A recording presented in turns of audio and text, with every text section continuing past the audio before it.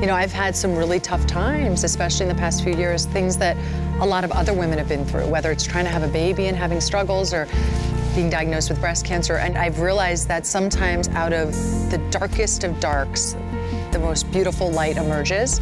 And in my case, I really had some dark moments, especially with the breast cancer. But then, you know, months later, hearing that we're finally having a baby was like the lightest of lights.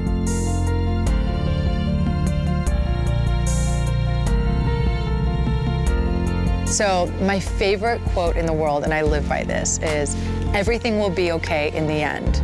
If it's not okay, it's not the end. And it's very, very true.